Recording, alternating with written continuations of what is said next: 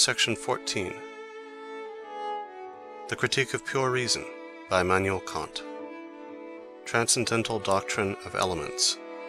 Part 2nd. Transcendental Logic. First Division. Transcendental Analytic. Book 2. Transcendental Doctrine of the Faculty of Judgment, or Analytic of Principles. Chapter 2. System of all Principles of the Pure Understanding. Section 3. Systematic Representations of all Synthetical Principles of the Pure Understanding. 3. Analogies of Experience. Second analogy, Principle of the Succession of Time. The Critique of Pure Reason by Immanuel Kant. B. Second analogy, Principle of the Succession of Time according to the law of causality. All changes take place according to the law of the connection of cause and effect. Proof.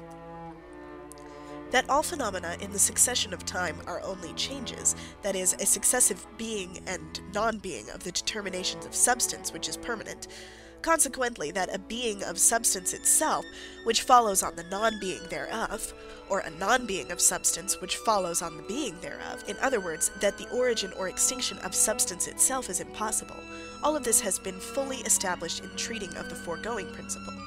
This principle might have been expressed as follows: all alteration or succession of phenomena is merely change. For the changes of substance are not origin or extinction, because the conception of change presupposes the same subject as existing with two opposite determinations, and consequently as permanent. After this premonition, we shall proceed to the proof. I perceive that phenomena succeed one another, that is to say, a state of things exists at one time, the opposite of which existed in a former state. In this case, then, I really connect together two perceptions in time. Now, connection is not an operation of mere sense and intuition, but is the product of a synthetical faculty of imagination, which determines the internal sense in respect of a relation of time. But imagination can connect these two states in two ways, so that either the one or the other may antecede in time. For time in itself cannot be an object of perception, and what in an object precedes and what follows cannot be empirically determined in relation to it. I am only conscious then that my imagination places one state before and the other after, not that the one state antecedes the other in the object. In other words, the objective relation of the successive phenomena remains quite undetermined by means of mere perception. Now, in order that this relation may be cognized as determined, the relation between the two states must be so cogitated that it is thereby determined as necessary, which of them must be placed before and which after, and not conversely. But the conception which carries with it a necessity of synthetical unity can be none other than a pure conception of the understanding which does not lie in mere perception, and in this case it is the conception of the relation of cause and effect, the former of which determines the latter in time, as its necessary consequence, and not as something which might possibly antecede, or which might in some cases not be perceived to follow. It follows that it is only because we subject the sequence of phenomena, and consequently all change, to the law of causality, that experience itself, that is, empirical cognition of phenomena, becomes possible, and consequently that phenomena themselves, as objects of experience, are possible only by virtue of this law. Our apprehension of the manifold of phenomena is always successive. The representations of parts succeed one another. Whether they succeed one another in the object also is a second point for reflection, which was not contained in the former. Now we may certainly give the name of object to everything, even to every representation, so far as we are conscious thereof. But what this word may mean in the case of phenomena, not merely insofar as they as representations are objects, but only insofar as they indicate an object, is a question requiring deeper consideration. Insofar as they, regarded merely as representations, are at the same time objects of consciousness, they are not to be distinguished from apprehension, that is, reception into the synthesis of imagination, and we must therefore say, the manifold of phenomena is always produced successively in the mind. If phenomena were things in themselves, no man would be able to conjecture from the succession of our representations how this manifold is connected in the object. for we have to do only with our representations. How things may be in themselves without regard to the representations through which they affect us is utterly beyond the sphere of our cognition.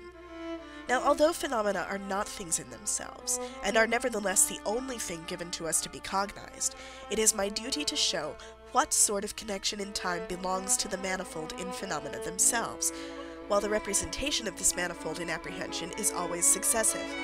For example, the apprehension of the manifold in the phenomenon of a house which stands before me is successive. Now comes the question whether the manifold of this house is in itself successive, which no one will be at all willing to grant. But so soon as I raise my conception of an object to the transcendental signification thereof, I find that the house is not a thing in itself, but only a phenomenon, that is, a representation, the transcendental object of which remains utterly unknown. What then am I to understand by the question, how can the manifold be connected in the phenomenon itself, not considered as a thing in itself, but merely as a phenomenon? Here, that which lies in my successive apprehension is regarded as representation, whilst the phenomenon which is given me, notwithstanding that it is nothing more than a complex of these representations, is regarded as the object thereof, with which my conception, drawn from the representations of apprehension, must harmonize. It is very soon seen that, as accordance of the cognition with its object constitutes truth, the question now before us can only relate to the formal conditions of empirical truth, and that the phenomenon, in opposition to the representations of apprehension, can only be distinguished therefrom as the object of them, if it is subject to a rule which distinguishes it from every other apprehension, and which renders necessary a mode of connection of the manifold. That in the phenomenon which contains the condition of this necessary rule of apprehension is the object. Let us now proceed to our task. That something happens, that is to say, that something or some state exists which before was not, cannot be empirically perceived unless a phenomenon proceeds which does not contain in itself this state. For a reality which should follow upon a void time, in other words, a beginning, which no state of things precedes, can just as little be apprehended as the void time itself. Every apprehension of an event is therefore a perception which follows upon another perception. But as this is the case with all synthesis of apprehension, as I have shown above in the example of a house, my apprehension of an event is not yet sufficiently distinguished from other apprehensions. But I remark also that if in a phenomenon which contains an occurrence, I call the antecedent state of my perception A and the following state B, the perception B can only follow A in apprehension. The perception A cannot follow B, but only precede it. For example, I see a ship float down the stream of a river. My perception of its place lower down follows upon my perception of its place higher up in the course of the river, and it is impossible that, in the apprehension of this phenomenon, the vessel should be perceived first below and afterwards higher up the stream. Here, therefore, the order in the sequence of perceptions in apprehension is determined, and by this order, apprehension is regulated. In the former example, my perceptions in the apprehension of a house might begin at the roof and end at the foundation, or vice versa, or I might apprehend the manifold in this empirical intuition by going from left to right and from right to left. Accordingly, in the series of these perceptions there was no determined order, which necessitated my beginning at a certain point in order empirically to connect the manifold.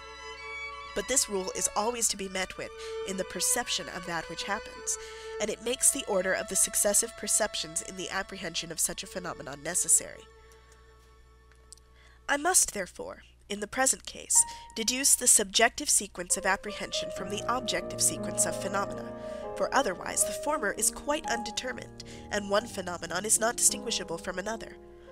The former alone proves nothing as to the connection of the manifold in an object, for it is quite arbitrary.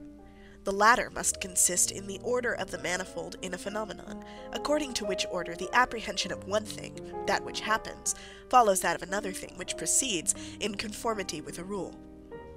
In this way alone can I be authorized to say of the phenomenon itself, and not merely of my own apprehension, that a certain order or sequence is to be found therein. That is, in other words, I cannot arrange my apprehension otherwise than in this order. In conformity with this rule, then, it is necessary that in that which antecedes an event there be found the condition of a rule, according to which in this event follows always and necessarily. But I cannot reverse this and go back from the event, and determine by apprehension that which antecedes it. For no phenomenon goes back from the succeeding point of time to the preceding point, although it does certainly relate to a preceding point of time. From a given time, on the other hand, there is always a necessary progression to the determined succeeding time. Therefore, because there certainly is something that follows, I must of necessity connect it with something else which antecedes, and upon which it follows in conformity with a rule, that is necessarily, so that the event as condition affords certain indication of a condition, and this condition determines the events. Let us suppose that nothing precedes an event, upon which this event must follow in conformity with a rule. All sequence of perception would then exist only in apprehension, that is to say, would be merely subjective, and it could not thereby be objectively determined what thing ought to precede and what ought to follow in perception. In such a case we should have nothing but a play of representations, which would possess no application to any object. That is to say, it would not be possible through perception to distinguish one phenomenon from another as regards relations of time, because the succession in the act of apprehension would always be of the same sort, and therefore there would be nothing in the phenomenon to determine the succession, and to render a certain sequence objectively necessary. And in this case, I cannot say that two states in a phenomenon follow one upon the other, but only that one apprehension follows upon another. But this is merely subjective, and does not determine an object, and consequently cannot be held to be cognition of an object, not even in the phenomenal world. Accordingly, when we know in experience that something happens, we always presuppose that something precedes, whereupon it follows in conformity with a rule. For otherwise, I could not say of the object that it follows, because the mere succession in my apprehension, if it be not determined by a rule in relation to something preceding, does not authorize succession in the object. Only therefore in reference to a rule, according to which phenomena are determined in their sequence, that is, as they happen by the preceding state, can I make my subjective synthesis of apprehension objective, and it is only under this presupposition that even the experience of an event is possible. No doubt it appears as if this were in thorough contradiction to all the notions which people have hitherto entertained in regard to the procedure of the human understanding. According to these opinions, it is by means of the perception and comparison of similar consequences, following upon certain antecedent phenomena, that the understanding is led to the discovery of a rule, according to which certain events always follow certain phenomena. And it is only by this process that we attain to the conception of cause. Upon such a basis, it is clear that this conception must be merely empirical, and the rule which it furnishes us with, everything that happens must have a cause, would be just as contingent as experience itself. The universality and necessity of the rule or law would be perfectly spurious attributes of it. Indeed, it could not possess universal validity, inasmuch as it would not in this case be a priori, but founded on deduction. But the same is the case with this law as with other pure a priori representations, e.g. space and time, which we can draw in perfect clearness and completeness from experience, only because we had already placed them therein, and by that means and by that alone had rendered experience possible. Indeed, the logical clearness of this representation of a rule, determining the series of events, is possible only when we have made use thereof in experience. Nevertheless, the recognition of this rule as a condition of the synthetical unity of phenomena in time was the ground of experience itself, and consequently preceded it a priori. It is now our duty to show by an example that we never, even in experience, attribute to an object the notion of succession or effect, of an event, that is, the happening of something that did not exist before, and distinguish it from the subjective succession of apprehension, unless when a rule lies at the foundation which compels us to observe this order of perception in preference to any other, and that indeed it is this necessity which first renders possible the representation of a succession in the object. We have representations within us, of which also we can be conscious. But however widely extended, however accurate and thoroughgoing this consciousness may be, these representations are still nothing more than representations, that is, internal determinations of the mind in this or that relation of time.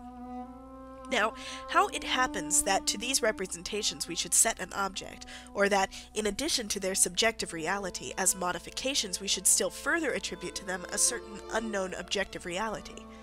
It is clear that objective significancy cannot consist in a relation to another representation of that which we desire to term object, for in that case the question again arises, how does this other representation go out of itself and obtain objective significancy over and above the subjective which is proper to it as a determination of a state of mind?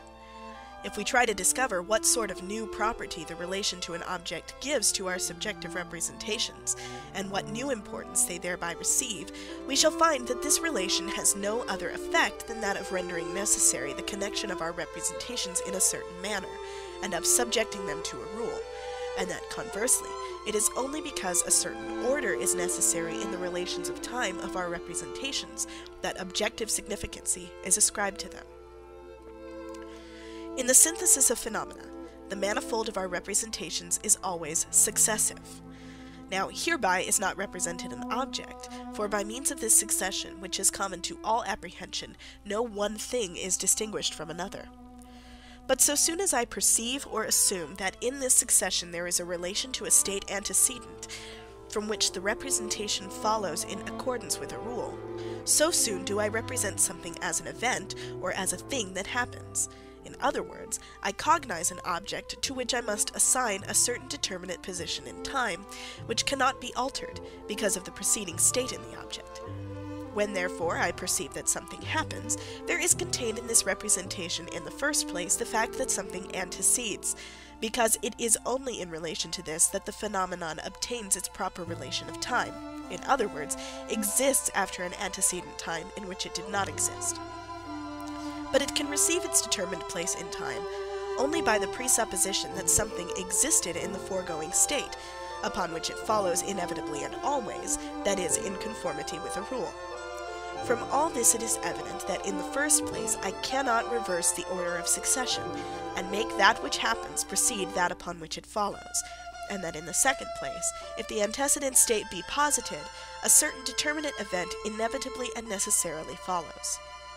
Hence it follows that there exists a certain order in our representations, whereby the present gives a sure indication of some previously existing state as a correlate, though still undetermined, of the existing event which is given, a correlate which itself relates to the event as its consequence, conditions it, and connects it necessarily with itself in the series of time.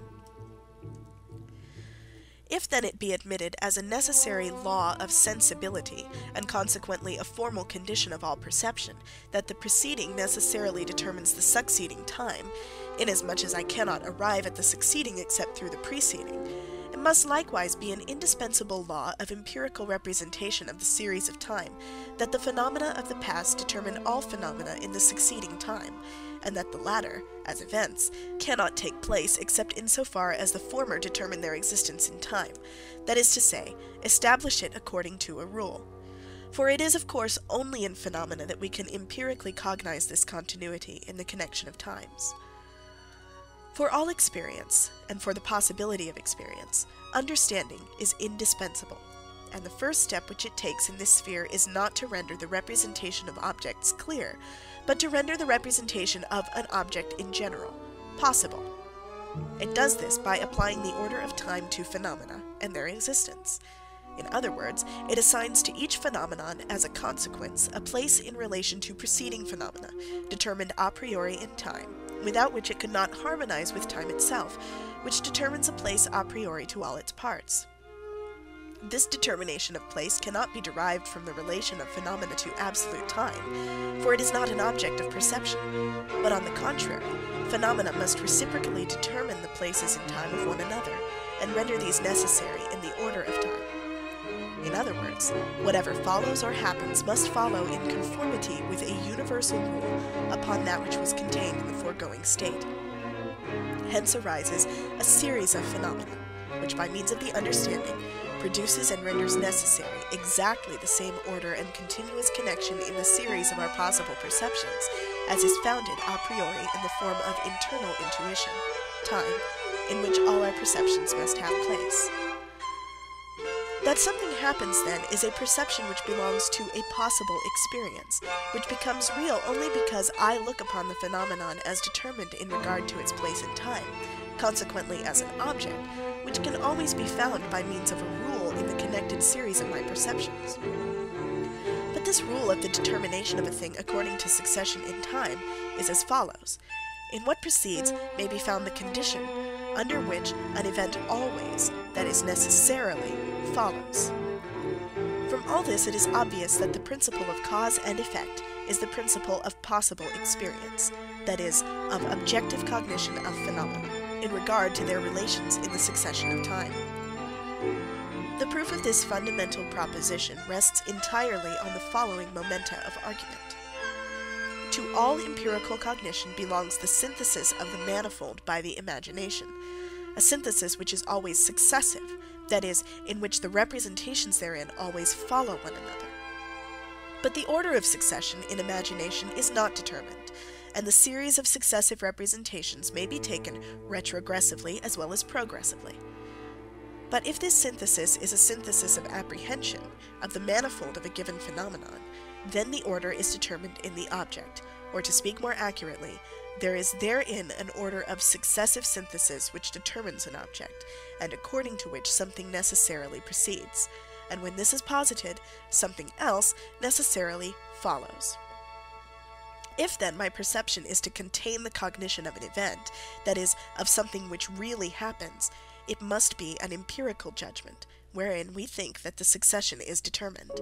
That is, it presupposes another phenomenon, upon which this event follows necessarily, or in conformity with a rule. If, on the contrary, when I posited the antecedent, the event did not necessarily follow, I should be obliged to consider it as merely a subjective play of my imagination, and if in this I represented to myself anything as objective, I must look upon it as a mere dream. Thus, the relation of phenomena as possible perceptions, according to that which happens, is, as to its existence, necessarily determined in time by something which antecedes, in conformity with a rule. In other words, the relation of cause and effect is the condition of the objective validity of our empirical judgments in regard to the sequence of perceptions, consequently of their empirical truth, and therefore of experience. The principle of the relation of causality in the succession of phenomena is therefore valid for all objects of experience, because it is itself the ground of the possibility of experience. Here, however, a difficulty arises which must be resolved. The principle of the connection of causality among phenomena is limited in our formula to the succession thereof, although in practice we find that the principle applies also when the phenomena exist together in the same time, and that cause and effect may be simultaneous. For example, there is heat in a room which does not exist in the open air. I look about for the cause and find it to be the fire. Now, the fire as the cause is simultaneous with its effect, the heat of the room. In this case, then, there is no succession as regards time between cause and effect, but they are simultaneous, and still the law holds good. The greater part of operating causes in nature are simultaneous with their effects, and the succession in time of the latter is produced only because the cause cannot achieve the total of its effect in one moment. But at the moment when the effect first arises, it is always simultaneous with the causality of its cause, because if the cause had but a moment before ceased to be, the effect could not have arisen. Here it must be specially remembered that we must consider the order of time and not the lapse thereof. The relation remains even though no time has elapsed. The time between the causality of the cause and its immediate effect may entirely vanish, and the cause and effect be thus simultaneous, but the relation of one to the other remains always determinable according to time. If, for example, I consider a leaden ball, which lies upon a cushion and makes a hollow in it, as a cause, then it is simultaneous with the effect. But I distinguish the two through the relation of time of the dynamical connection of both. For if I lay the ball upon the cushion, then the hollow follows upon the before smooth surface. But supposing the cushion has from some cause or another a hollow, there does not thereupon follow a leaden ball. Thus, the law of succession in time is in all instances the only empirical criterion of effect in relation to the causality of the antecedent cause. The glass is the cause of the rising of the water above its horizontal surface, although the two phenomena are contemporaneous. For as soon as I draw some water with the glass from a larger vessel, an effect follows thereupon, namely, the change of the horizontal state which the water had in the large vessel into a concave, which it assumes in the glass. This conception of causality leads us to the conception of action, that of action to the conception of force, and through it to the conception of substance.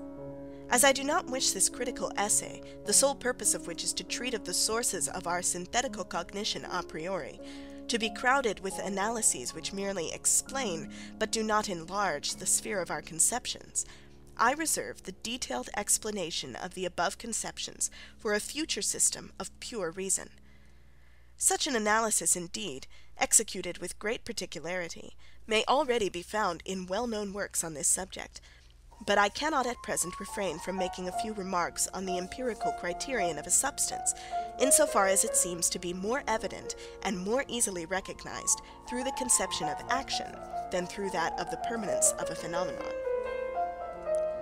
Where action, consequently activity and force, exists, substance also must exist, and in it alone must be sought the seat of that fruitful source of phenomena. Very well. But if we are called upon to explain what we mean by substance, and wish to avoid the vice of reasoning in a circle, the answer is by no means so easy. How shall we conclude immediately from the action to the permanence of that which acts, this being nevertheless an essential and peculiar criterion of substance, phenomenon? But after what has been said above, the solution of this question becomes easy enough, although by the common mode of procedure, merely analyzing our conceptions, it would be quite impossible. The conception of action indicates the relation of the subject of causality to the effect. Now, because all effect consists in that which happens, therefore in the changeable, the last subject thereof is the permanent, as the substratum of all that changes, that is, substance. For according to the principle of causality, actions are always the first ground of all change in phenomena, and consequently cannot be a property of a subject which itself changes, because if this were the case, other actions and another subject would be necessary to determine this change. From all this it results that action alone, as an empirical criterion, is a sufficient proof of the presence of substantiality, without any necessity on my part of endeavoring to discover the permanence of substance by a comparison. Besides, by this mode of induction we could not attain to the completeness which the magnitude and strict universality of this conception requires. For that the primary subject of the causality of all arising and passing away, all origin and extinction, cannot itself, in the sphere of phenomena, arise and pass away, is a sound and safe conclusion, a conclusion which leads us to the conception of empirical necessity and permanence in existence, and consequently to the conception of a substance as phenomenon. When something happens, the mere fact of the occurrence, without regard to that which occurs, is an object requiring investigation. The transition from the non-being of a state into the existence of it, supposing that this state contains no quality which previously existed in the phenomenon, is a fact of itself demanding enquiry. Such an event, as has been shown in number A, does not concern substance, for substance does not thus originate, but its condition and state. It is therefore only change, and not origin from nothing.